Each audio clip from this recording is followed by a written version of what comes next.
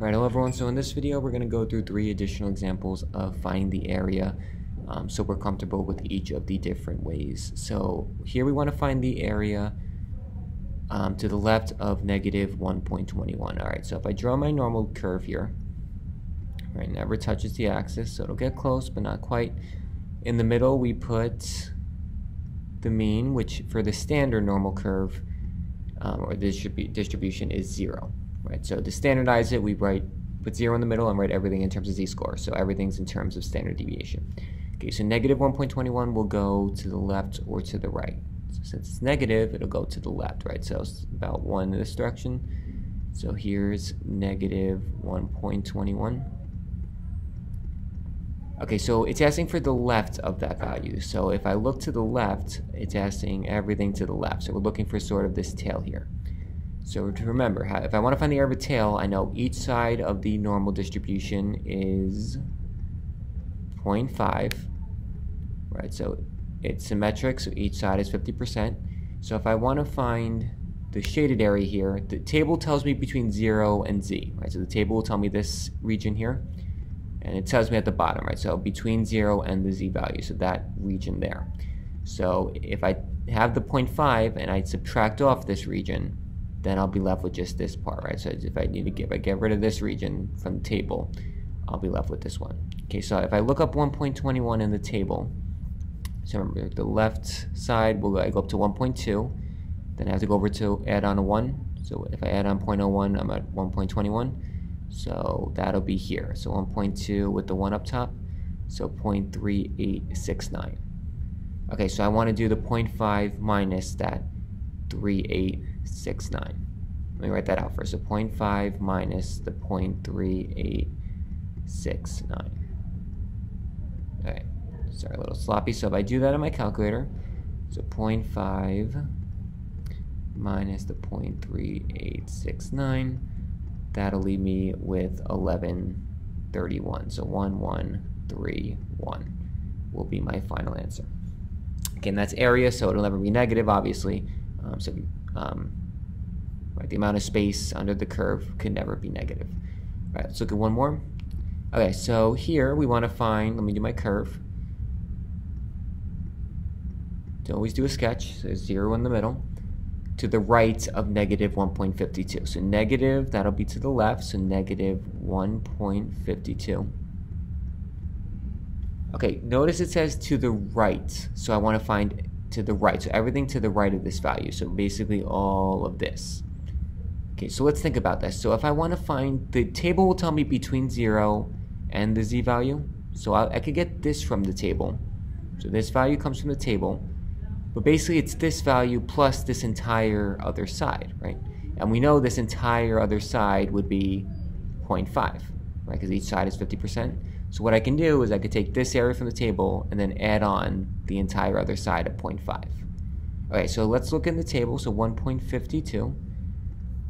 So I go to 1.5 here, and then I go over to 2. So that'll be here. So 4357.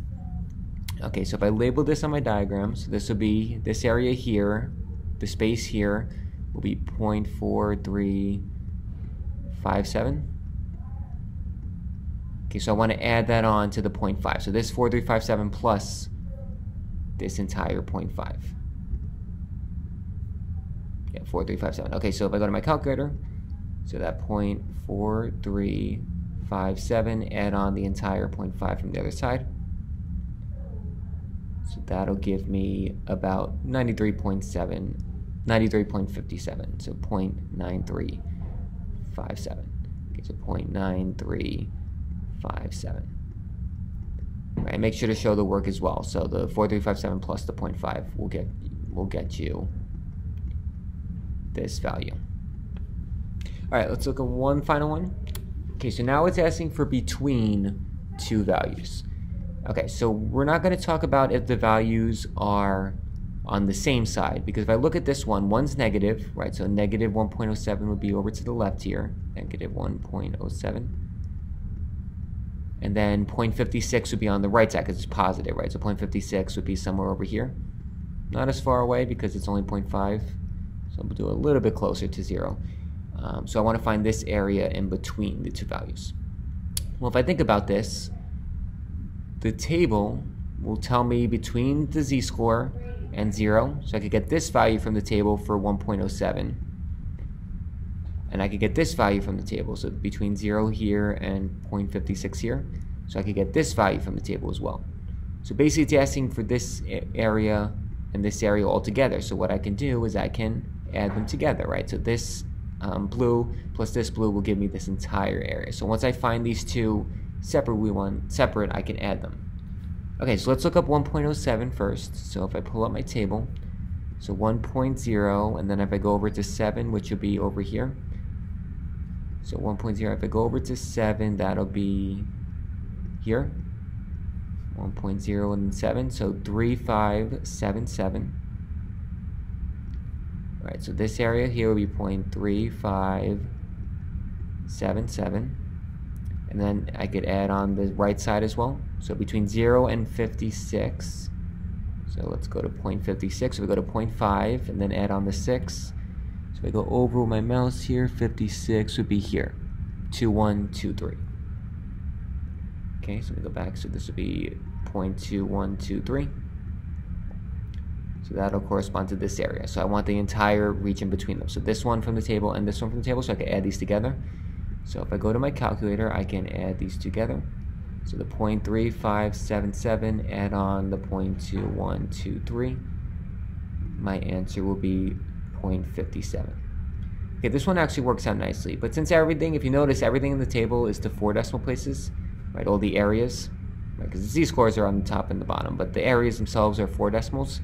So what I would do, I always like to keep it 4. So if I get 57, I'll just add on 2 zeros. So what? 0.5700, just to keep it consistent, so everything is to 4 decimals. So those would be. So main takeaway, just make sure to always draw a diagram, and then remember the table tells you between 0 and the z-score. So sometimes you have to use 0.5, sometimes you're looking for those two. If they're on the same side, we'll talk about that at a later time. But different sides, you could add the two values together.